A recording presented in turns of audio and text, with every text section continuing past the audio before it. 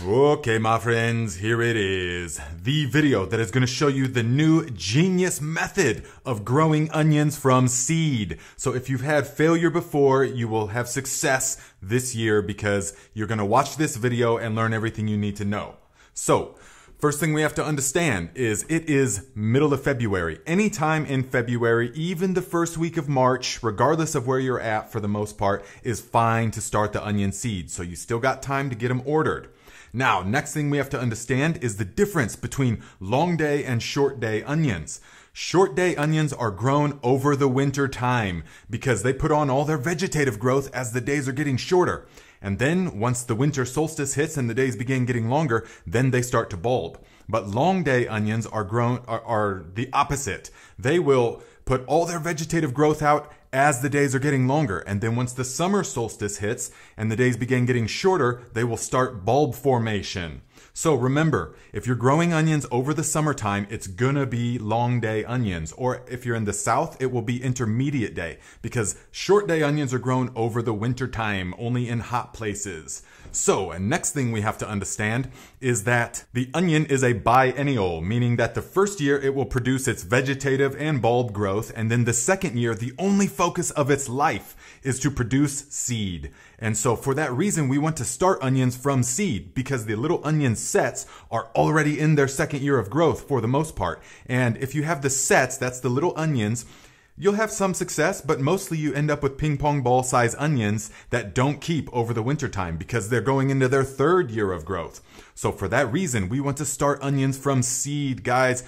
It's so easy because I developed this new method, which I'm going to show you in just a moment. And this new method makes it so easy, almost foolproof, to get the right spacing and most importantly, the right depth. Because if you bury onion seeds too deep, then they will not be able to bulb properly. And you'll have to go around wringing them and moving the soil away, or you'll just have tiny little ping pong ball size onions. So if you want them big, nice, delicious onions, they almost need to look like they're sitting on top of the soil. So that can be real laborious planting it all out year after year, but I've developed this new method, which I'm going to show you right now, so let's get into it. Okay, my friends, take a screenshot of this and see if you are long day or intermediate day. Next thing we're going to do is start them in the way I start most of the other seeds, and we're going to do the 2-tray method.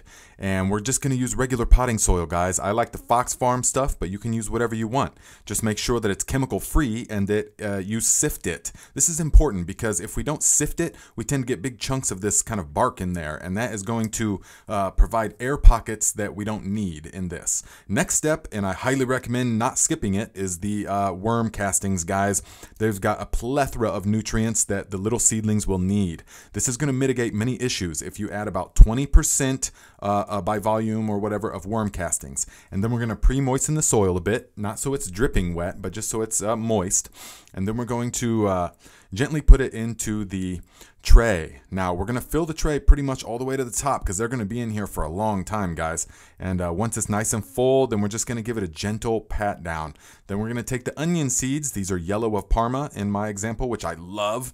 And we're just going to put about 300 seeds, maybe even 500 seeds. Onions can grow real close together, no problem. And then after about 10 days or so, you're going to see this, guys, because we kept it at about 75 degrees because we're using the heat mat. So the soil's about 75 degrees. We keep them nice and moist, and they will sprout just like this. Then a few weeks later, we're going to need to trim them because you see here they've gotten to about 8 inches tall, and we want to keep them actually to about 5 inches. And this is very important. So once they get to about 8 inches, we're just going to take a big handful, trim them all to about 5 inches like this. Or we can use this other method where we just take the tray, turn it sideways, and our best guesstimate of 5 inches. But no matter what, we want to use an ounce to the gallon of the fish fertilizer that we've made from this channel and fertilize every time that we cut it so that we're going to have nice, stout, thick ones like this. And then come April 11th or so, we're going to have a nice thick mat of roots like this. Now, onions have very strong roots, so we're just going to gently pull them apart. We're going to shake them like this so that we can pull apart a big clump. And this big clump, then we're going to take that and gently separate it using water. Guys, this is very important. I put a little bit of compost tea in here, and we're just going to gently massage them. And they come apart like spaghetti. I mean, the roots of the onion are very strong, and so we want to gently pull it apart without shredding them. That's important. And the water is going to help us do that. So we want to choose only the biggest ones, guys. These smaller ones like this, okay, they will produce something, but we'll just set those aside for now because we want just the biggest, fattest, thickest ones that we can because they got to get growing immediately. So then on the same day, we're going to take and rake back the mulch that has been over this onion patch all winter long. We put down some horse manure and a couple of inches of deciduous leaves in the fall time, and that has been nourishing the life in the soil all winter long and the early spring. But now we don't plant into that, so we're going to take that off and put that into a compost pile. Then here's the magic method, guys. We're going to use some boards. These was scrap lumber that I had from a previous project, so 2x6 or 2x4, it doesn't matter. Just place them evenly spaced. And then we're just going to dig a very shallow trench real quick, like an inch deep. And then we just place each one of these onions into that trench, propped up against the board. You don't have to worry about how deep they are, nothing. We're just going to put them in the trench, and then we're going to cover with the compost. It's very important. You want to use something that's high quality here and light and fluffy. And then we're going to water it in real good. So here I'm using aerated compost tea. That's why I'm using a watering can, but you can also use a hose. And we want to make sure they're watered in good, guys. This is very important because then about 10 days later, they're going to look like this. They're going to be nice and established. Do you see how those are nice and perky? And they are at the perfect level of the soil because the boards keep it nice and cool. So here we are several weeks later. After about a month to 5 weeks, you want to remove the boards and replace it with grass clippings or something similar. So here we're in a mega drought. It hasn't rained like at all in their whole life, and I don't water them except for the weekly compost tea. And you can see here that this grass clippings are keeping everything nice and moist. We got about 3 to 4 inches of grass clippings on here. And even in a drought, that is keeping the soil moist, which is very important because onions have shallow root systems. So we want this mulch on there. Now here we are several weeks later, June 28th, and you can see that they're about waist height. So the summer solstice has just happened. So now they're going to go in full speed to bulb formation. So between June 22nd and July 21st, give or take, they form their entire bulb formation. So these are now ready to harvest. And we can tell because some of them are falling over. All right, we can tell, yeah, there's some weeds in there, not a problem, no. We see the nice bulbs. Now, some of them are falling over, but over here, remember this, guys, I will show you why this is far too long. These almost all of them have fallen over, and that's too long. So here we are, July 21st, and you can see everything is absolutely gorgeous, guys. Look at these bulbs. Everything is spaced perfectly fine, and because we used the board method and we didn't bury them, everything is at the exact height that it should be, meaning basically at ground level. They've got a little bit of comfort and cushioning from the grass clippings. And you can see over here the ones that we used the 2x6, which gave them more spacing, they actually grew bigger. So if you use a 2x6, you'll get bigger onions than the 2x4. But either way, guys, you're going to just be getting phenomenal onions. Now, yes, I gave these aerated compost teas and nothing else all season. That is what I gave them. No additional anything, really. And these things are super pungent, guys. This is the yellow of Parma. I also have some New York early. And we're going to go ahead and harvest these. Now, it doesn't matter that they are not all falling over. Mark my words, you don't want to wait until they're all soft neck. Now, this one here actually is so vigorous because the soil was so robust and nutrient rich that it started to grow a flower head, and so we're harvesting those. Okay, so you do not have to wait until they fall over. Just some of them start to fall over. But here's the key, guys.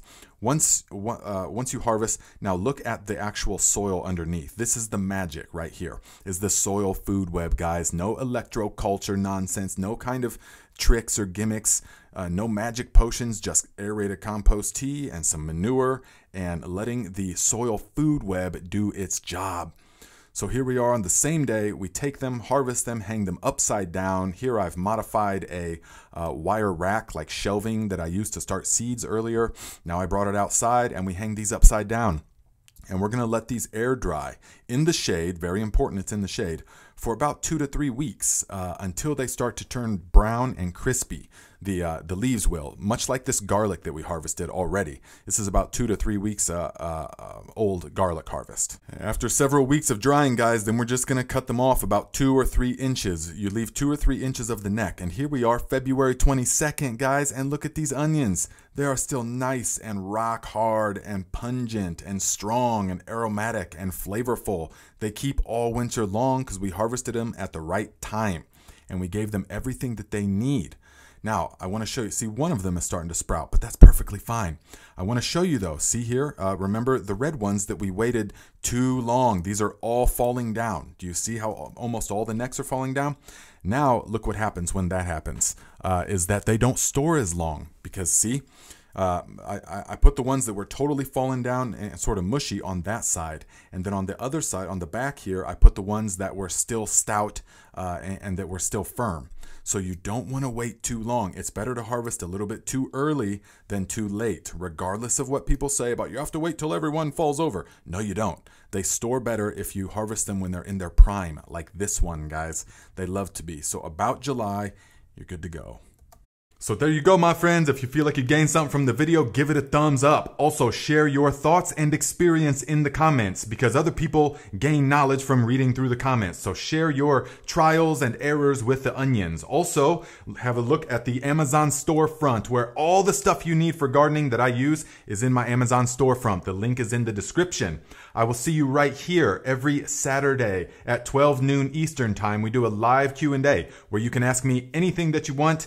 And guys, now is the time to be making your fertilizers. I'll direct you to this playlist right here that's going to show you all different kinds of ways to make your own fertilizers for this season. It is not nearly as complicated as it seems. Just watch the videos.